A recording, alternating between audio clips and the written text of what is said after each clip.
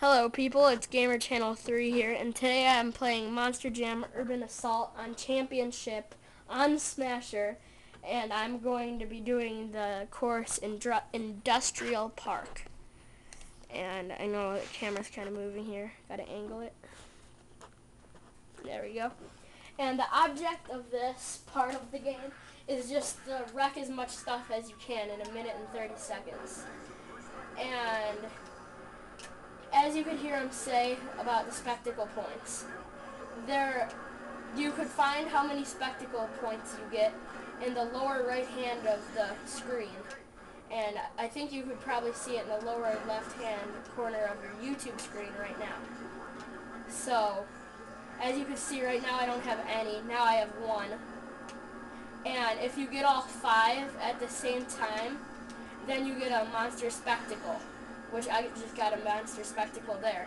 Try not to go on your back. If you do in barrel rolls and stuff, try to make them very quick, because if you land on your back, you're done. Wrecking houses gets you a lot of points.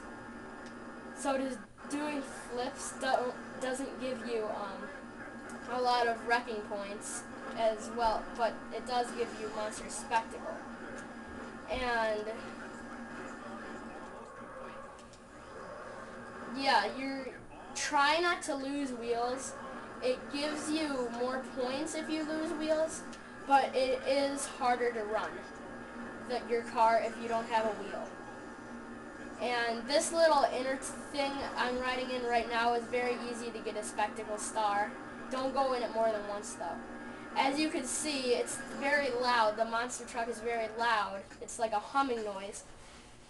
There's a blue tube in the bottom of the screen, and you hold down B and A to get more power. As you can see, I am ONJP. I got $124,589, and that's my rec total. I got first place, and thanks for watching. Make sure you